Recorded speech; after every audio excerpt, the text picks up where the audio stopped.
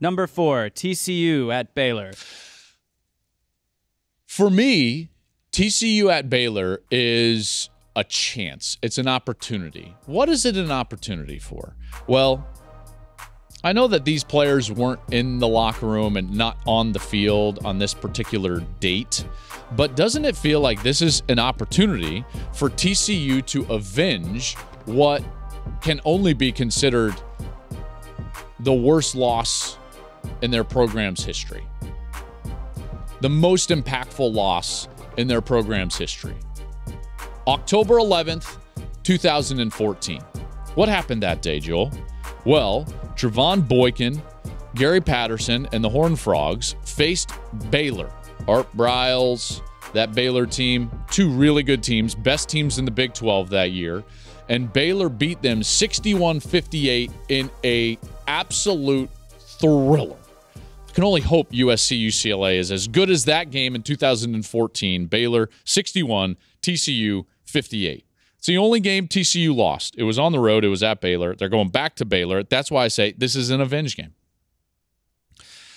This is a chance to exercise the demons of that day. Why are those demons so significant, Joel? Why was that the worst loss in TCU's history? It kept them out of the playoff.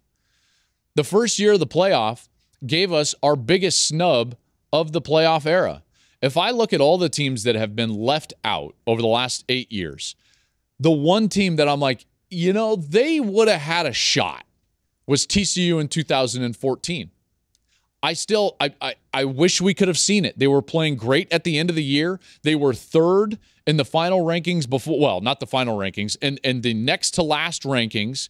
They went out and they beat, I believe it was it Iowa State? And I think they beat them by 50 or more. It was like 55-0 and dropped to sixth. It was egregious. The Big 12 really screwed them because they tried to walk the tightrope of saying that Baylor and TCU were co-champions. They should have picked one and gone with them, but they didn't.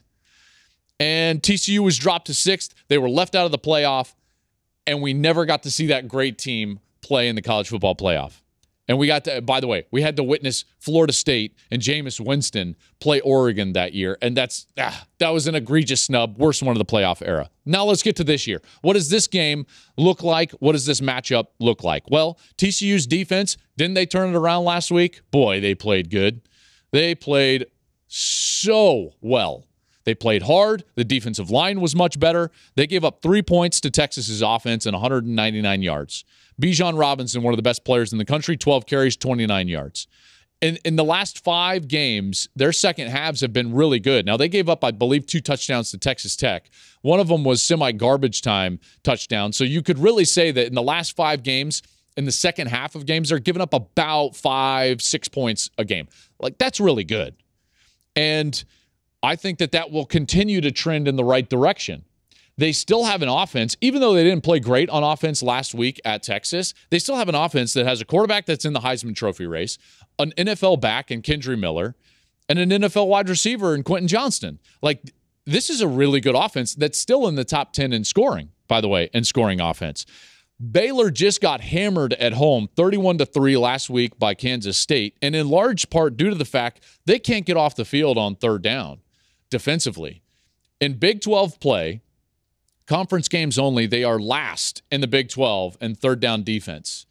That is not a good recipe when you're about to face a team that's balanced on offense, that has a quarterback that can run it, a running back that's really good and slashing and one of the best in the country. Kansas State held the ball for 37 minutes.